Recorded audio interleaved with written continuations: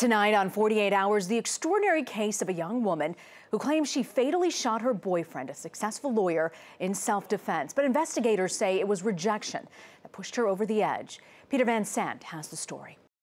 On October 12, 2012, Shayna Huber shot her on-again, off-again boyfriend, Ryan Poston, 6 times. Campbell County 911. Ma'am, I killed my boyfriend in self-defense. Police escorted Shayna to the station, where for almost 3 hours, the 21-year-old told anyone who would listen that she shot 29-year-old Ryan because she felt her life was in danger. I had my head banged into a few different things tonight, and I just picked up the gun, and in the middle of him doing something with his arm or saying something crazy, shot him.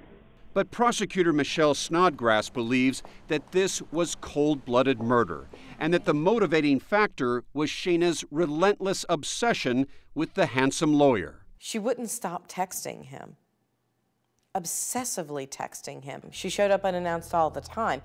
By the fall of 2012, authorities believe the situation had reached a breaking point.